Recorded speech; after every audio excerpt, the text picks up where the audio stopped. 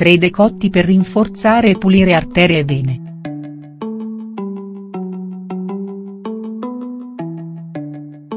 Sapete che l'arteriosclerosi è uno dei nemici più pericolosi per la nostra salute? È una malattia che ogni anno miete milioni di vittime in tutto il mondo.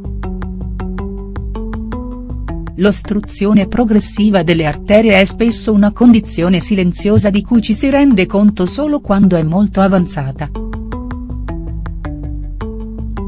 È importante essere consapevoli che per stare bene occorre mantenere arterie e vene pulite e forti, libere da quella placca grassa che ne indurisce le pareti, rendendo difficile la circolazione del sangue. State già seguendo una dieta sana ed equilibrata? Vi raccomandiamo anche di bere ogni giorno uno di questi decotti, ottimi per pulire arterie e vene. Siete pronti a prendere nota? Decotto di tiglio e biancospino.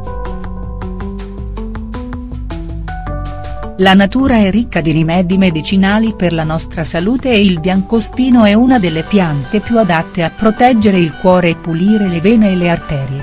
Lo trovate in erboristeria e in molte farmacie.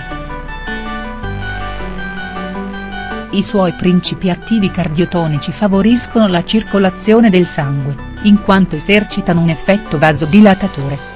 Vi interesserà anche sapere che il biancospino è molto utile per alleviare il dolore pulsante delle emicranie. Perché si unisce il biancospino al tiglio?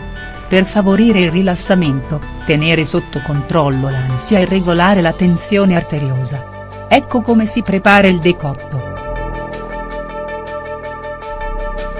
Ingredienti: 10 g di biancospino, 10 g di tiglio, 1 bicchiere d'acqua, 200 ml, 1 cucchiaio di miele, 25 g.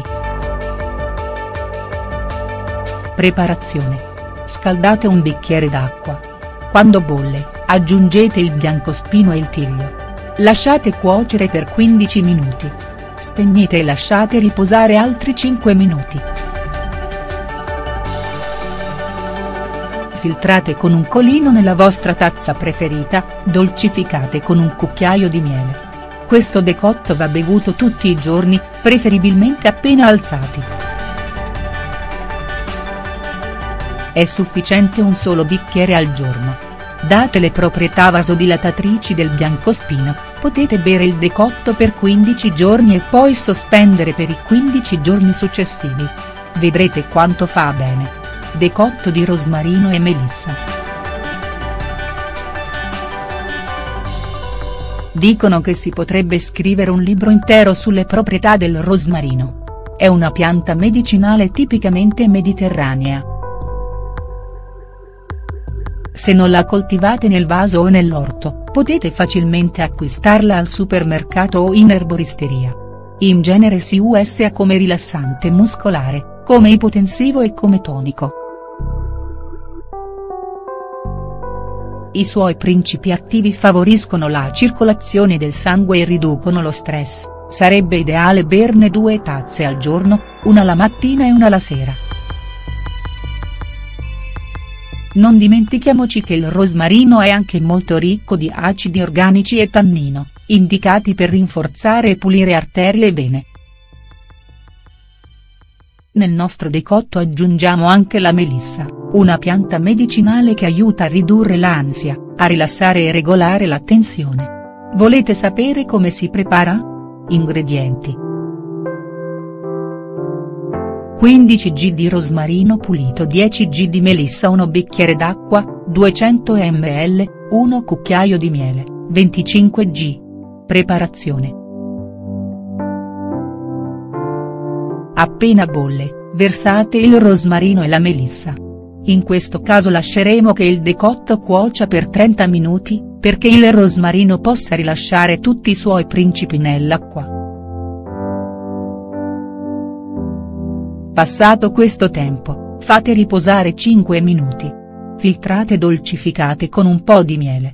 È delizioso. Ricordate di prepararne 2 tazze al giorno. Decotto di zenzero, aglio, miele e limone. Il limone e l'aglio hanno potenti proprietà curative che aiutano a proteggere il cuore. Come già saprete, l'aglio è uno dei migliori antibiotici naturali esistenti, ma è anche perfetto per stimolare la circolazione arteriosa e ridurre il colesterolo cattivo che si deposita sulle pareti delle arterie. Da parte sua, anche lo zenzero fa incredibilmente bene alla circolazione del sangue e ancor meglio, serve per pulire arterie e vene. Bisogna però notare che ha un effetto vasodilatatore piuttosto alto e va quindi consumato in piccole quantità, senza eccedere. Sarebbe meglio non superare i 3 grammi al giorno. Come si prepara questo decotto che fa tanto bene al nostro cuore? Ingredienti. 1 spicchio d'aglio, un bicchiere d'acqua, 200 ml, zenzero grattugiato, 3 g, un cucchiaio di succo di limone, 15 ml, un cucchiaio di miele, 25 g. Preparazione.